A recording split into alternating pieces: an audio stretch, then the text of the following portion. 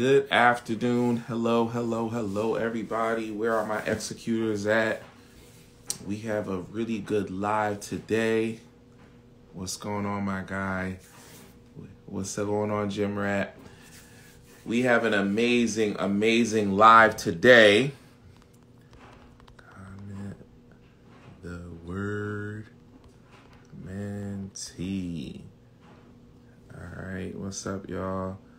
Oh, she's already ready to play right now. We have an amazing live for you guys today. I know you guys have been requesting this information for so long, so let's go live and talk about it. All right, we're going to be talking about corporate transparency. You guys ready to learn? We're going to learn today. Let's see if she's going to join. Accept. All right, I click accept. We have an amazing attorney that's going to jump on our live today, guys, to talk about the Corporate Transparency Act. What's up, sis? What's up? Hold on. I can see myself. You outside? Because I have a baby inside. So you have a baby inside, so that's why you have to go outside to do the live? Oh, you might have to go inside because you choppy. You breaking up a little bit. Hold on. Let's with some Wi-Fi. Hold on. Yeah, let's do that. What's up, Amari? How you feeling? What's going on, everybody? So listen, today we are going to be talking about the Corporate Transparency Act. We're gonna have a little conversation about trust also, because I know you guys have been asking about this conversation a lot. We're about to wrap up the new year, and everybody's worried about January, what's gonna happen in January. So we're gonna talk about Corporate Transparency Act with our amazing attorney, Sister LaVonne. How you doing today? Again, how are you? I am wonderful. There you go. How are you that's guys a little going? bit better. Yeah. Good. So definitely click the arrow above and definitely follow her. We appreciate what's up, Arande, and follow her so we can talk. So sis, you ready to talk? You ready to teach? I'm ready. Let's get it. All right. My DMs are always going crazy about this same stuff. Herman, Corporate Transparency Act, this, Corporate Transparency Act, that. There's a lot of rumors. There's a lot of gossip, a lot of misinformation. So I wanted to get an attorney on the call, right? So we can have a transparent conversation about this. So based on information, can you please tell everybody what's going on with the corporate transparency? And then we'll dig deep about what everybody should be preparing for to do in the next 2 to 6 weeks. Yep. Okay. So, hi guys. I'm LaVonne Idlette. I am Florida-based. I focus on securities law and complex structures such as trusts and holding companies and that sort of thing.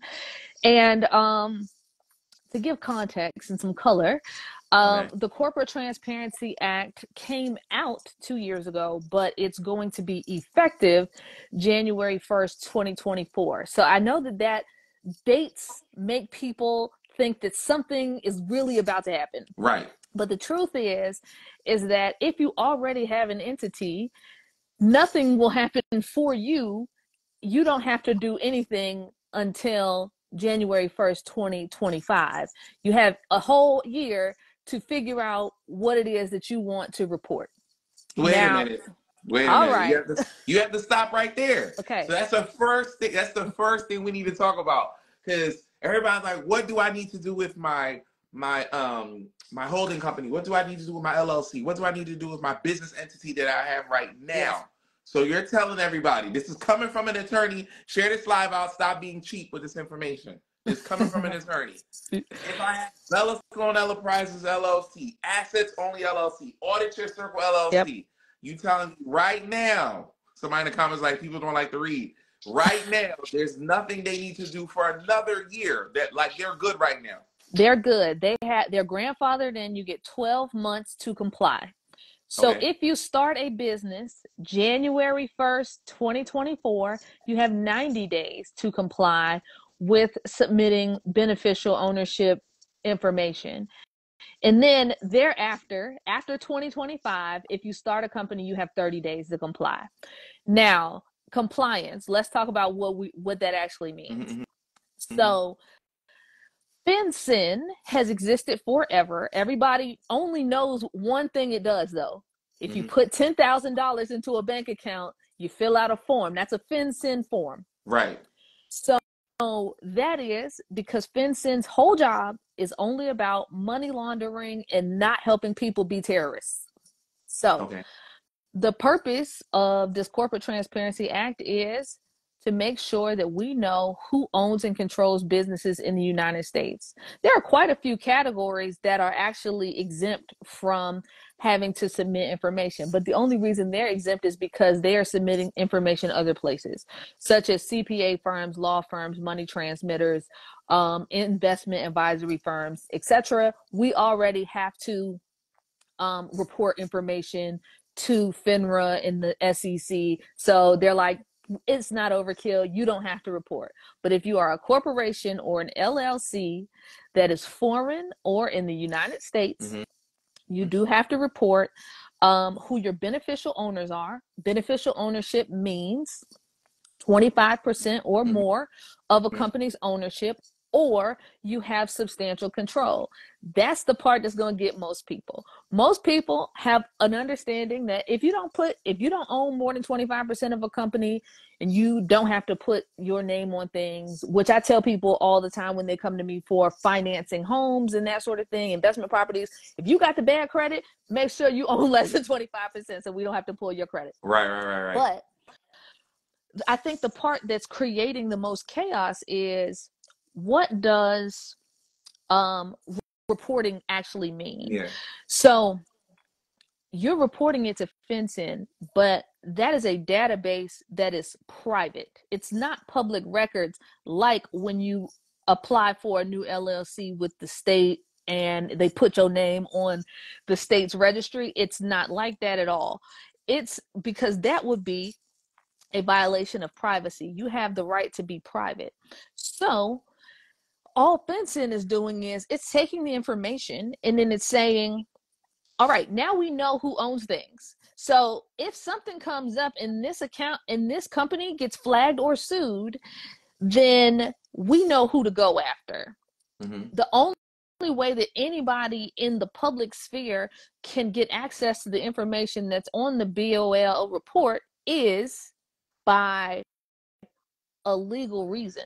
Like they have to submit documentations and pay to get access to this to this information. So it's nothing like, when you decided you wanted to start an LLC in Florida and you filled out the form, you paid your $125, and now your name, address, and everything that you report is on the internet. It's not like that at all. And so I think the most important thing that people should be looking at and should be doing, because I am a firm believer that your name, address, and things should not be in public records, because it is a layer of asset protection to just be private, is that you need to be removing your name from public records by using nominees. And so nominees are just people who offer the service to stand in your place in public records, and you're still the beneficial owner. You are still the majority operator of the thing, but your name is not in the public records on these state sites and all of that kind of stuff.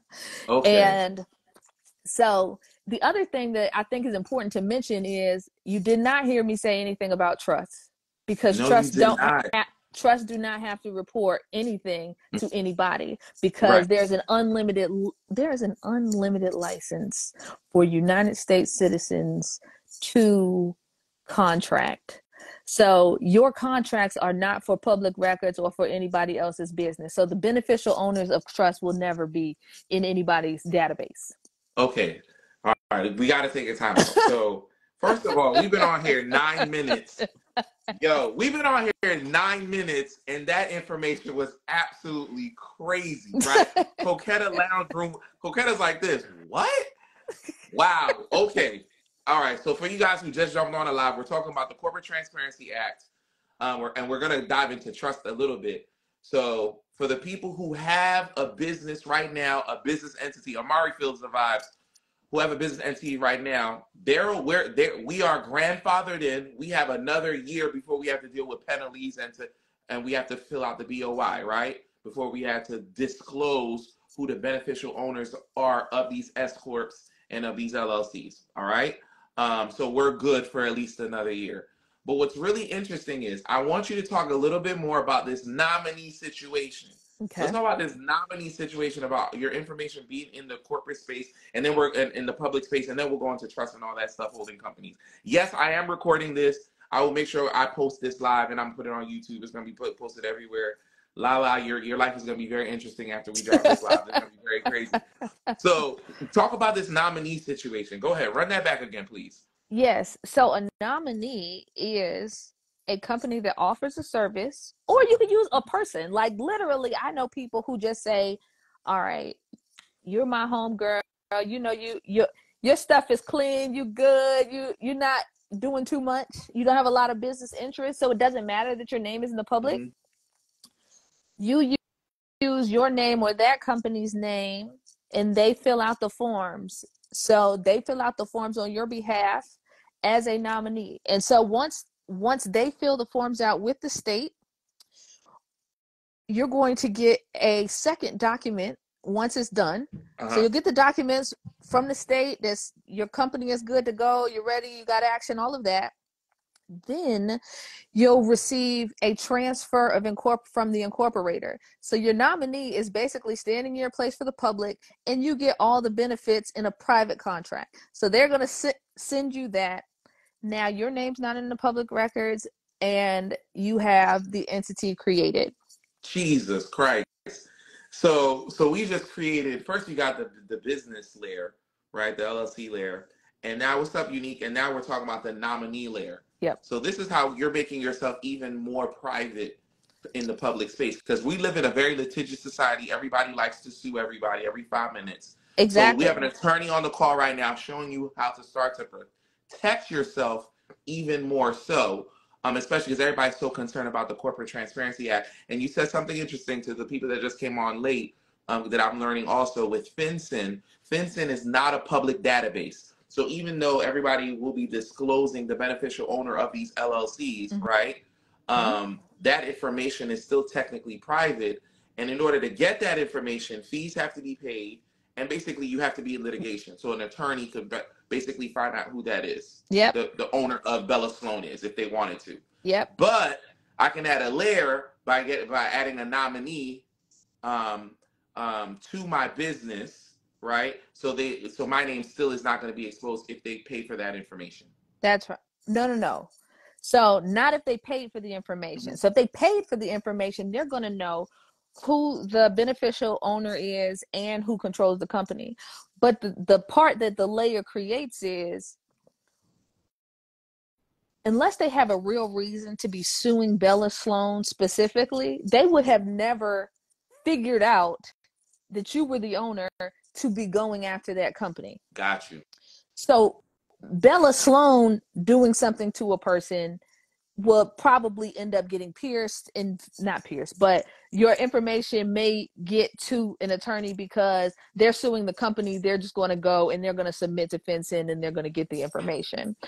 But let's say someone's like, Herman did something to me, mm-hmm. and I'm going to try to sue him personally and through all these companies because I'm going to try to figure out how to get through a corporate veil. So we know every place he owns, right? Right. So what they're going to do is they're going to search online and try to find out what you own. But if nothing comes up because your name is not in public records, okay, they don't know where to go. Oh, this is wild. This is game right here. Where you been, Lala? We were talking about other stuff. I didn't know you were her. I'll tell y'all later what me and Lala be talking about offline. This is wild. Yes. Okay. All right. So let's fast forward just a little bit.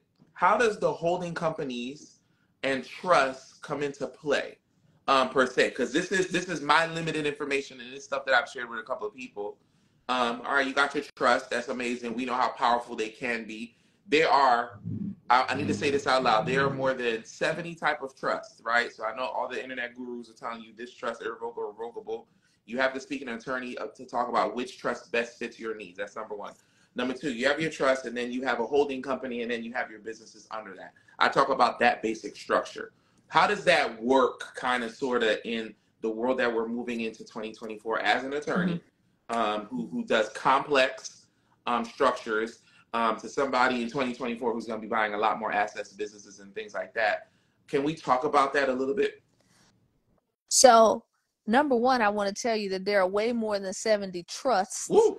But the truth is that a trust is nothing more than a contract, and it has elements, and the elements that you add to it create a name for a trust. So they're like branding certain ideas and calling it a type of trust.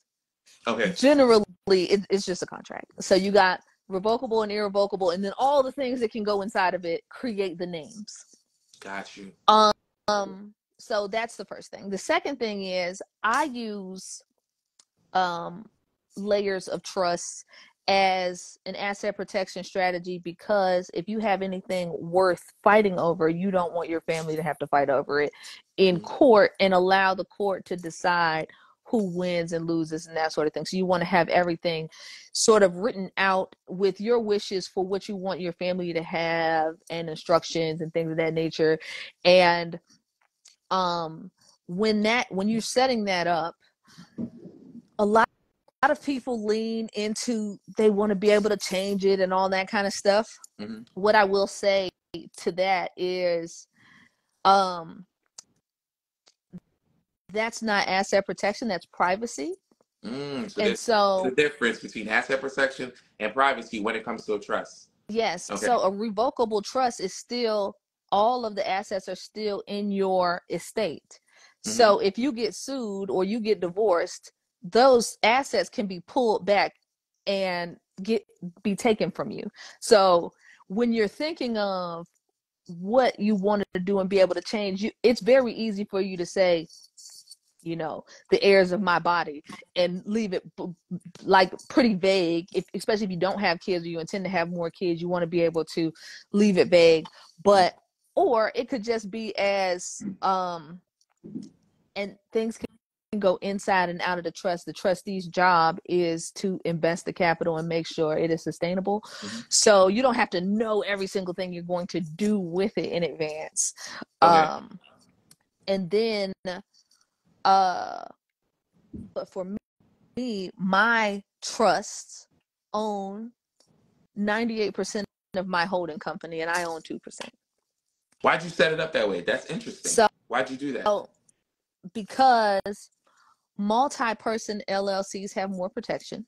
Right. So my holding company Write that down. Multi-person LLCs have more protection. Yes. Go ahead. Go ahead. So the trust is a person and I'm a person.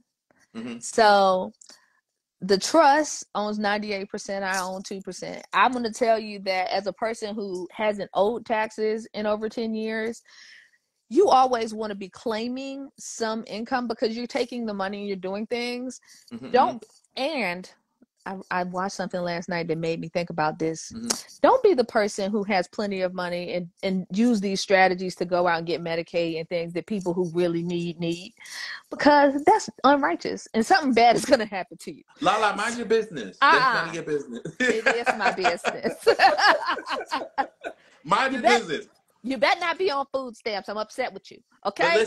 But listen. Before we have to pause there. Okay. I'm not going to let you slide, because my mentees are going to hold me accountable. They're going to be in my DMs, because I have a tagline. That's another LLC that I have, Taxes are Ghetto. We're not going to slide where you just said, I haven't paid taxes in 10 years. Yeah. We're not going to let you slide on that. Yeah. You can talk about it for 2 seconds, because we're not going to talk too much about your business. But my mentees and their mentorship, they're going to get more of that sauce. Yeah. So, somebody put in a comment, it's like, she said she hasn't paid taxes in 10 years. We need that tea. Talk about it real soft for 2 seconds in there, but that's for the private Facebook group. Talk about that real quick, how your trust protects you from legally not having to pay taxes. Yeah, so like I said, 98% of the money goes into the trust. The trust files its own taxes, a 1041. My 1040 personally is receiving a salary, which I pay myself in January for the whole year, to pay my bills. My personal bills. Right. And that amount is not that much money, to be honest. And then I own some real estate, which is deductible against that, because I am a real estate professional, so I can write it off against all of my assets, but all of my income. But so that's basically how I do it. But I also, so most people look at things that are negative in their life in a negative way, and I'm gonna flip that for you. So I lost money in a deal. I was a partner with a lady and a partner with a guy. I'm about tired of trusting people. In about 10 minutes, I'm about tired of trusting people. But anyway, I was in partnerships with people who did weird, funny stuff. They ran off with the money or whatever the case. So we ended up losing money. I've been writing that off against my taxes for the past 13 years. Nice. So I owned a salon with a lady. She ran off with the money. That loss, I can roll that over time. So sometimes negative things become positive in your life. That's a word. And but I also think that I always strategically buy businesses that I can write off also. So that's a whole nother set of things. Now, holding company. Hold on a second. Are y'all listening? Is she not snapping? Like, I think people are stopping in Target right now, listening to this live, and they run into their cars so they can have their full attention. Share this live out. I want you to, because I see Amari's giving instructions in the comments. Share this live out, number one. Number two, that arrow at the top of your screen, click the drop down button. I want you to follow Lala immediately and comment the word mentee in the chat so you guys can get more information in our mentorship group, because these are the high level conversations that we have all the time. But go ahead, sis. I'm gonna let you finish. Go ahead. Okay, so holding company, you need two. Okay. You need two, you said? You need two.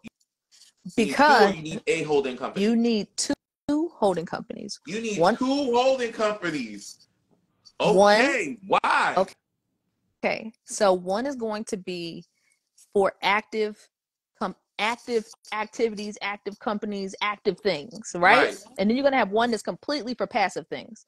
Now, the reason that you're going to do this is because your passive one owns the fly stuff, like the intellectual property, the domain names, like all of the stuff, right? Audio circle, success has receipts, things like that. Exactly. So all of that's going to be in your passive holding company. The passive holding company, all it does is license all of that to your active companies. So its money is just from doing nothing. You also could have passive investments over there where like you're not involved at all, LP positions. That goes over there too. Literally, that does no business, therefore it has no danger. The assets can also be over there. So like if you have a car, I have a bunch of clients that own like sprinters and cars and turbo things and the passive company owns those assets. It leases them to the active companies. Got you. Wow. So the active companies are all under an active C Corp because you want it to be a closed loop.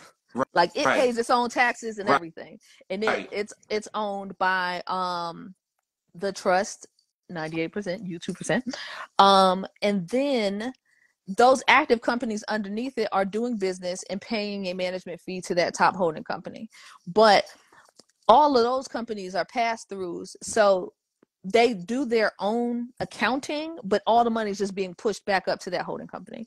So you end up with 3 tax returns: a 1041, which is for your trust, a 1040 for you personally, and then the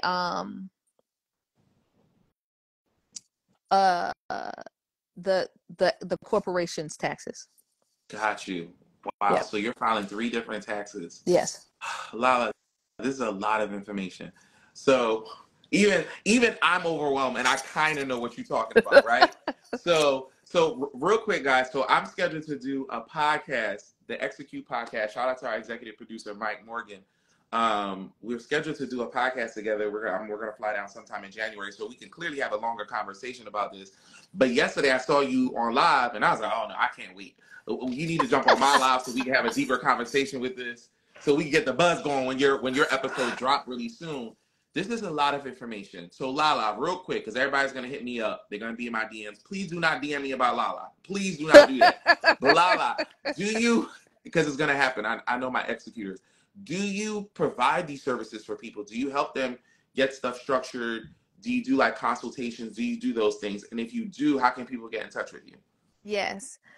So, number one, we do the services, including the drafting of the things, the filing of the things, the nominee services, the trustee services. We do all of those things. Nice.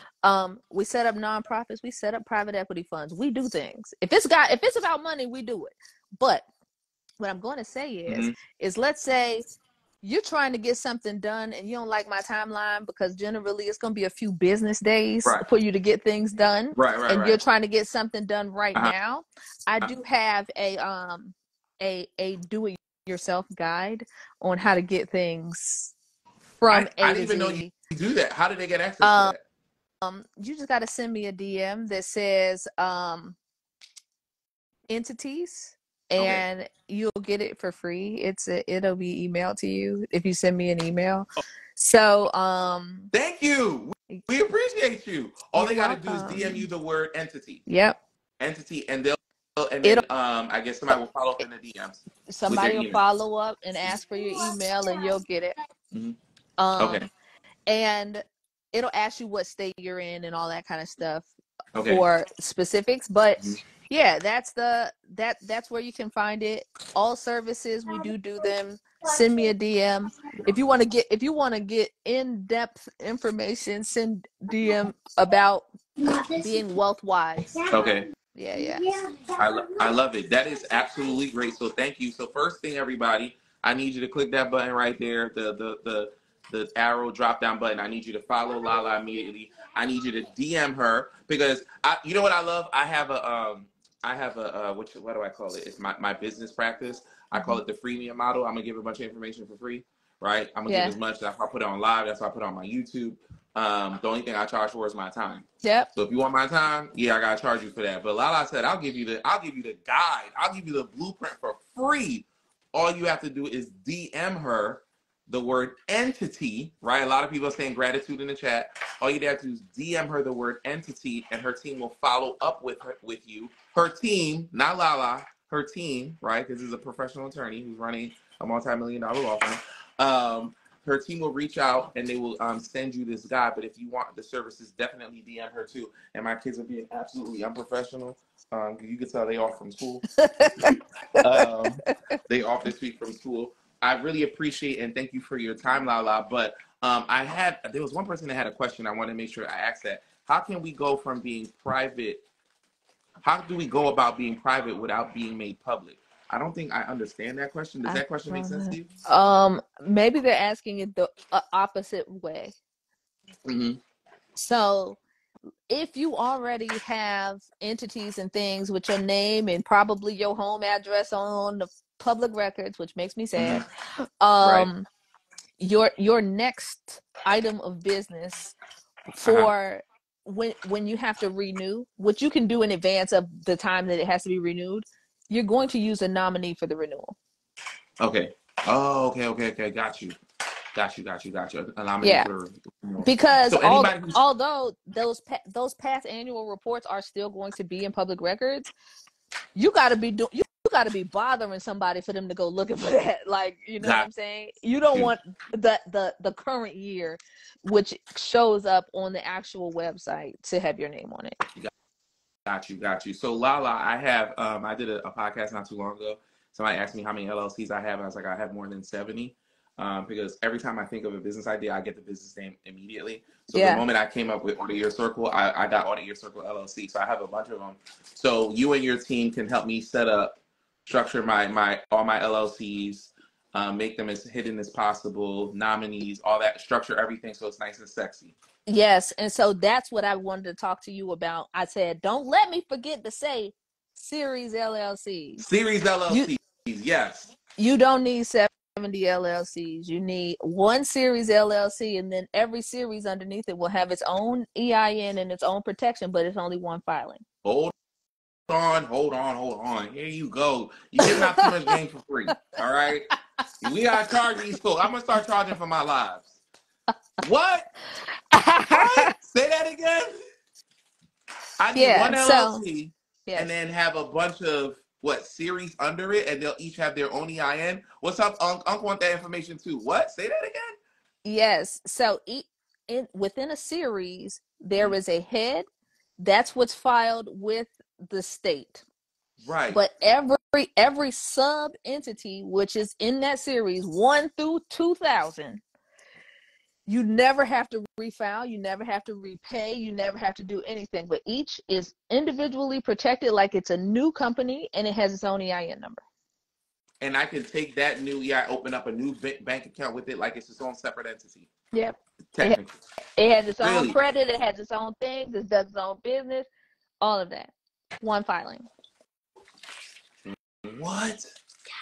Out there. Are you kidding me, Lala? This is the game? Yeah. What is the benefit of doing it that way instead of getting a bunch of different LLCs? Cost, efficiency, and that's the most important thing. Cost and efficiency. I like it. The cost to renew. So I have probably, because Florida doesn't recognize Series LLC. So my Florida entities, I have, I think 6 or 7. Mm-hmm. And let's say to renew, each one is $250, $280. Mm-hmm. So change to one Delaware Series LLC, which costs $200 to renew annually, but you have those 6 same businesses. Right. Yep. I got you. So with all this sauce you're giving me, what is the purpose of when people say, I'm going to get a Wyoming holding company, I'm going to get a Delaware holding company for anonymity purposes and all that stuff? Is there still a place in the knowledge that you're giving us right now? Is that still necessary? Yes. So Wyoming may be the only state still that does not require the ownership to even give the information. So the state don't even know who owns the company. The nominee is the only person who's there, and it doesn't get reported to any public place. So that's number one. So the biggest, oldest money is in Wyoming. So that's why Wyoming has dynasty trusts. Almost every other state doesn't allow that because of the rules against perpetuity. So you can do 1,000-year trust in Wyoming. So Wyoming has all the old money, and they know about, and they have all of the really old bought in asset protection laws, so you can't pierce the corporate veil as easily, which is why people love Delaware. But Delaware don't have nothing going for itself but corporations, so they charge you a lot of money there. So Wyoming is still the hidden tool because it's inexpensive, it's fast, and they don't put your name in the public records ever. Wow. Okay, so it's good to have a Wyoming holding company. Yes, but you always going to have. So even if you have the companies underneath your holding company based in a place that's advantageous based on taxes, you will also have a foreign filing wherever you're actually located and doing business. Okay. So yeah, I like Wyoming a lot, but I live in Florida. My offices are in Florida. We do have Florida companies that are owned by a Wyoming holding company. A Wyoming holding company. What's wholly owned. Okay. Wholly owned. Sorry, we've been on the phone for 40 minutes. Okay. This was a lot of information. I am overwhelmed because I see people in the comments. They're like, "Wow, this is a lot of information." This is a lot of information, guys. No, this is great. Remember, you're going to follow Lala. You're going to DM her the word entity so she can give you a free step-by-step guide. If you don't want to pay her, she's like, fine, you don't have to pay her. She'll give you the blueprint on how to do this yourself for free. But if you want to do business, so she can set up your complex structure, because every business is different. every person has a different issue. So anybody that's trying to set up a generic trust, that's not how it works. It is case by case basis. So you want to get in touch with a professional to do this. So definitely DM her and contact her about this amazing information. I can't wait for us to go deeper in when we have our podcast. When I come down to Florida and we have a deeper conversation. And now I need to start everything over. I feel like with you. I've been doing everything wrong because I'm gonna be doing a lot of real estate transactions next year. So I want to make sure all this stuff is structured properly. And you see these two girls running around, right? Yeah. So which trust, right? Because Bella and Olivia are right here, so they can hear this question. Which trust or which structure is best for me to pass down my assets to these two children? Because I know there's 100 type of trusts. What is the best way to do that so these two girls don't have to pay a bunch of taxes when I leave them this multi-million-dollar fortune? Oh yeah, so allegedly. You're going to have a family trust that has spendthrift and discretionary clauses in it. Okay. And so spendthrift just means that if they do something, they can get blah blah blah, right? You're sort of setting parameters. Like, I want you to go to college, so if you don't go to college, you don't get money for this, that, the third, whatever. Like, parameters. If you start smoking crack, you don't get no money, like that kind of stuff. And then discretionary. The reason that you want it to have discretionary clauses in there is because you want your legacy to be for you and your family. So what that means is let's say your daughter gets married and then she gets divorced. In the divorce, let's say he know that you got a bunch more money for them in this trust. He gonna say, I need the trust payments too. And we're gonna say, okay. So what happens is he's going to get alimony for a certain amount of period of time. During that time, we have discretion to not make payments to the kids or the grandkids or the great grandkids because we don't give our money to strangers. So we don't make the distributions during that time period. So it's not owed. And he can't pierce the trust. He can only get what you give to the people, to the beneficiary. And so that discretion allows us to keep it. But what do we do for our people in our family? We pay their bills already.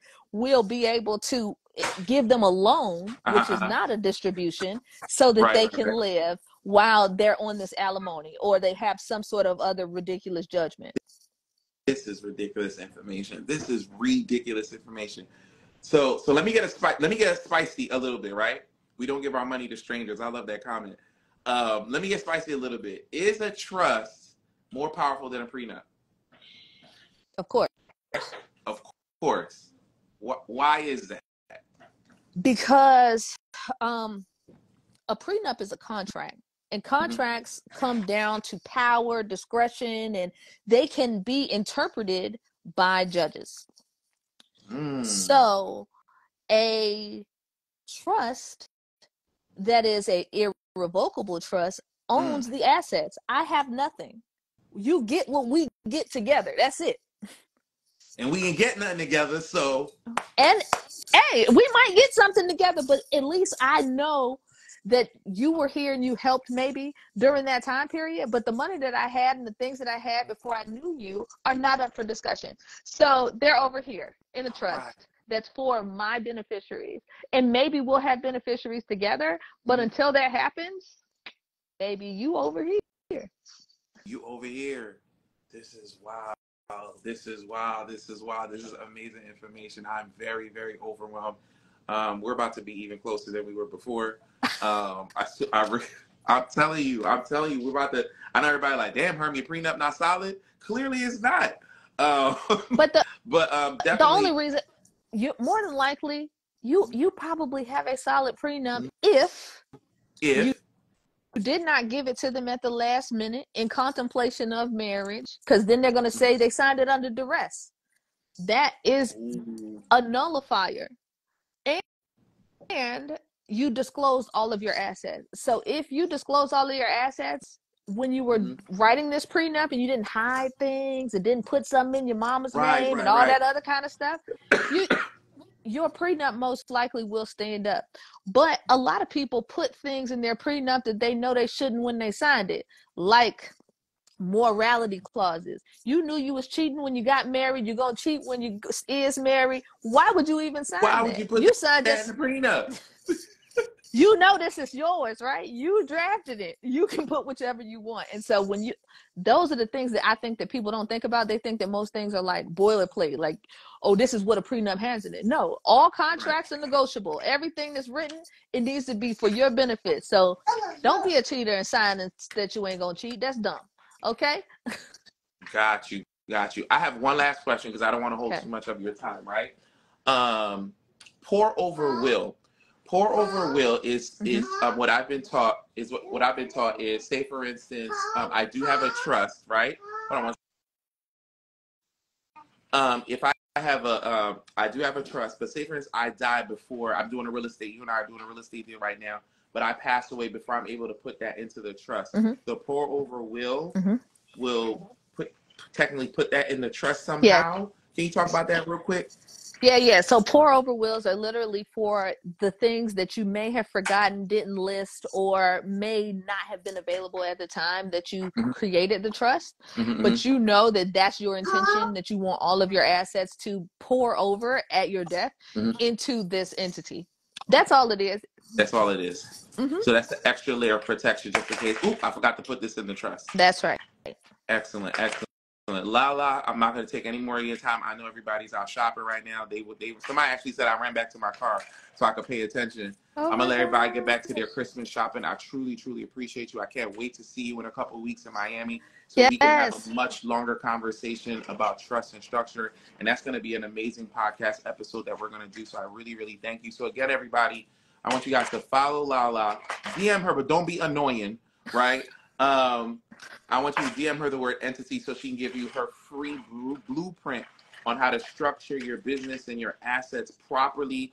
I thank you for taking the fear out of the Corporate Transparency Trust, because a Corporate Transparency Act that's happening in January, because my DMs has been absolutely going crazy about it. Everybody feel like, Herman, January is happening and you haven't talked about it enough. So I was like, all right, fine. We'll do a live about it, because I know we talked about it in my mentorship. But I'm glad we had an opportunity to. So Lala, thank you so much. I really, really appreciate you. You have a happy holiday and a happy new year. But I got your personal number. I'm gonna text you and bother you anyway. We'll talk real soon, all right? I will be saving this live. Thank you everybody for joining us. I appreciate you. I'll talk to you soon. Peace, Lala. All right, peace.